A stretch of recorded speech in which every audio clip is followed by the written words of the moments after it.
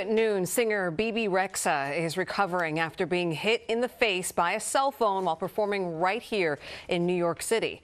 The New York City native posted on Instagram pictures of her black and blue bruises with the caption, "I'm good." The incident happened last night at her concert at Pier 17. The concert was stopped and Rexha was taken to the hospital.